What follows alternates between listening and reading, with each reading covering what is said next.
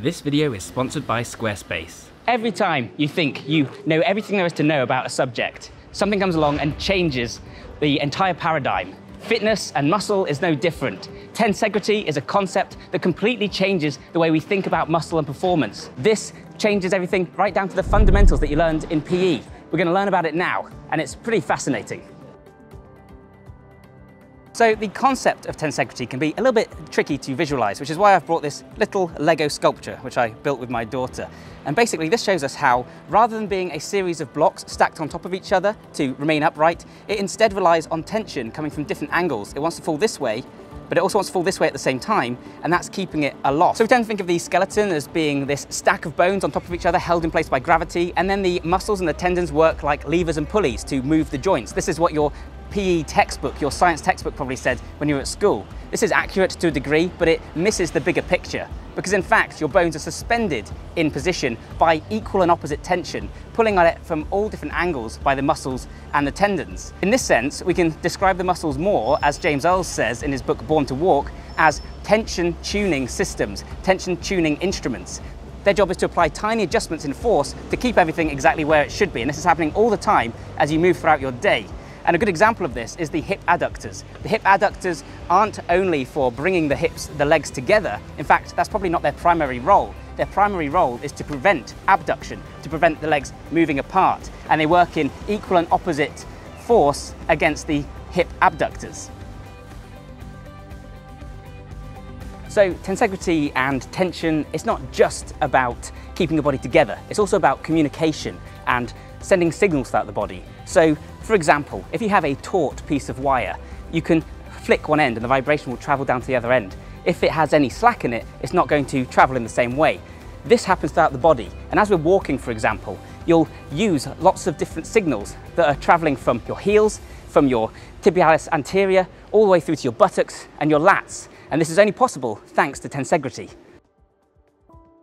So this is possible because the fascia, which surrounds the muscle, connects the joints, encases the organs, actually contains its own mechanoreceptors. That means that it can sense changes in pressure, in length, and communicate that information across the body. This then means that action from one muscle can actually trigger and cause movement in a muscle in a disparate part of your body. For example, when you're walking, as you strike the ground with your heel, you actually move your hips. You have to then contract your glutes to counteract this, and that is then felt across the fascia across the back, all the way to the lats. And this is how movement in the legs actually affects movement in your lats. And those signals can travel without having to go the scenic route via the spinal column and the brain, making them much, much quicker and far quicker to react. And as we walk, even within our feet, as I talked about recently, when your heel strikes the ground, you automatically plantar flex. Your foot goes towards the ground, and then as the actual bottom of your foot touches the ground, this triggers the plantar reflex and causes your toes to grip onto the floor. As you lift your heel, you then dorsiflex and bring your foot back up to prevent yourself from catching on anything. All this happens unconsciously thanks to tension and tensegrity.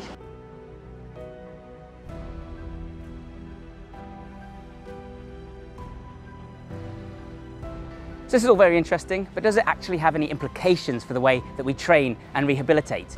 Well, in a word, yes. For starters, this reminds us of the importance of training the entire body as a single system. We don't want to extrapolate too far with this and get carried away, but suffice to say that training purely in isolation probably isn't a good idea.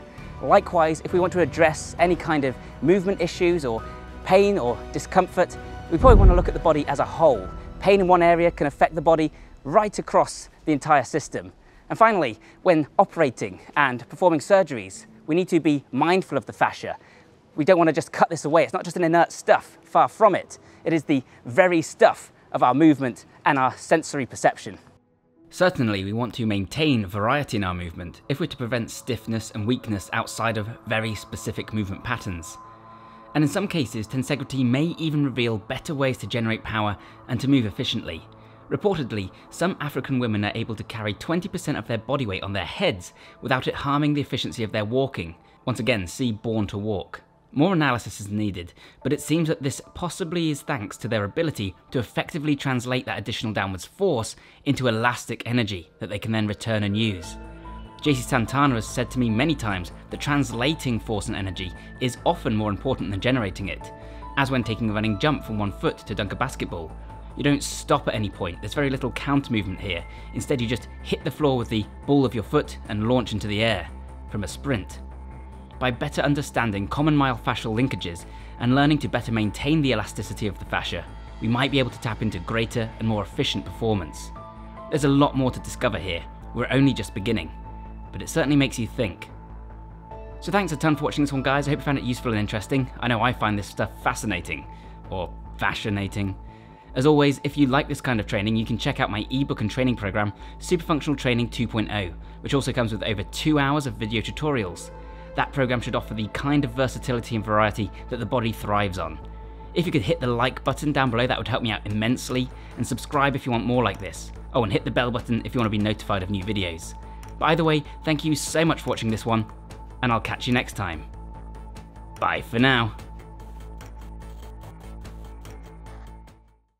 But just before you go, let's take a moment to talk about today's sponsor, Squarespace. Squarespace is a powerful online platform that lets you develop modern, attractive, and professional looking websites. It lets anyone easily create their own website with zero coding necessary. A website is an absolute must if you're starting an online business, if you want to make a name for yourself online, so this way anyone can get in on the act. And there's tons of features here ensuring that you can do everything you might possibly need to.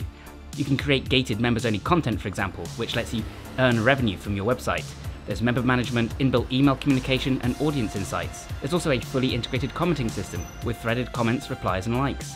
Powerful blogging tools for sharing content, categorizing posts, scheduling publishing, and more, and social media integration to display posts from your social profiles directly on your website. And that's not all, there's also powerful e-commerce capabilities with additional third-party extensions that provide inventory management, marketing, streamlined bookkeeping, sales tax reconciliation and filing, and logistics for shipping globally. So go to squarespace.com for a free trial, and when you're ready to launch, Bioneer viewers get 10% off the purchase of their first website or domain by going to squarespace.com/Bioneer today. Thanks again to Squarespace for helping me to make more of the content I love. Thanks to you guys for sticking around, and of course, bye for now.